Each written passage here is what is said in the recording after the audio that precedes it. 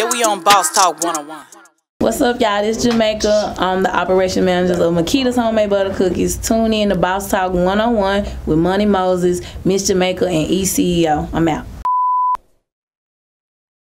I freaked when I found out. I couldn't even drive. So please believe it hit us in a way that you guys couldn't even imagine. Because like I said, he was considered a brother. That man did not deserve that. And Pamela Hill sat down with me this afternoon as police search for two killers. The Hills tell me their first thoughts are with Young Dolph's high school sweetheart and two surviving children. A lot of sadness. Maurice and Pamela Hill are not okay. It's kind of in a nightmare that we can't wake up from. After their flagship bakery on Airways Boulevard became a murder scene. Hey man, it's crazy because this other name is to mess me up, man. The first time, you know what I'm saying? I know. Are you Jamaica Thick?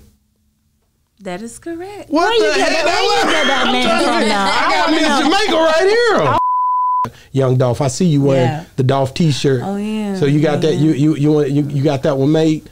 This one actually was a guy that was selling sweatshirts, you know, and I saw him. I just had to have one, you know what I'm saying? Yeah. So for our viewers and for the people who don't know, Makeda Cookies is a place where Young Dolph was killed. Yeah. How long that's been now? About 3 months, maybe. Roughly. And so you know, we hated to see that happen. It sent shockwaves through just throughout people who love music, people who watch what's going on with hip hop. You know, I had went viral talking about it before because a long time ago before this even happened. And so, you know, when I first seen this, I'm gonna be real with you. When I started researching, because me and you talked, I was like, man, let me go back and look. There's a video where when I put your name in, it pops up with you, and you pretty much just showing homage to CMG. That video popped up first. I'm not playing.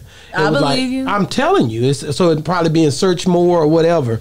But at any rate, what was that? Was that, because we know they had differences. What was the connection with you and CMG?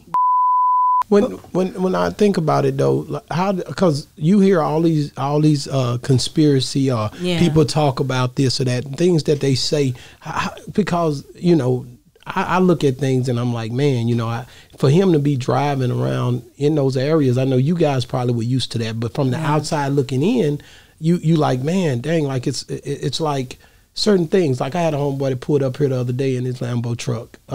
He grew up here.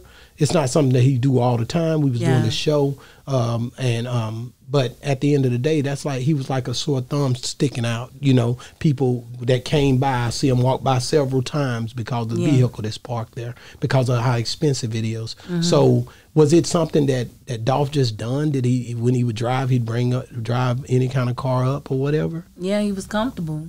I mean, that's your city. I mean, I don't know how it is in other cities and states, but in Memphis, man, love is love with us. Like, that's how he felt. You know, I'm in my hood. You know, I'm comfortable here. I don't want to be, you know, known as that multimillionaire artist. You know, when I come home, I'm home, and people see me as Adolph. You know, or they see me as Dolph, but they're not starstruck and so hung up on it. You know, I can come home. Said that on his channel, the only thing that I felt like I should have done different, what I shouldn't have talked to the press when I did in the beginning. That was it. That video I keep bringing up. Right? Yeah, and like I said, I'm kind of like the spokesperson for my family. So with my mom, because my mom was sitting on the side of me, she didn't want to talk. It was people just constantly coming up, can get a statement. And then you got folks coming saying, yeah, y'all got to say something, man. This just happened in y'all shop. Y'all got to say something. And what people don't know, which I actually did say on scope, man, that interview was probably about 10, 15 minutes long. Y'all only saw 2 minutes. They chopped that interview up something serious. It was to the point when everybody started talking about it, I was like, well, damn, what did I say? I had to go back and listen to it because I'm trying to figure out how y'all come to this conclusion that we did it. Yeah, we on Boss Talk 101.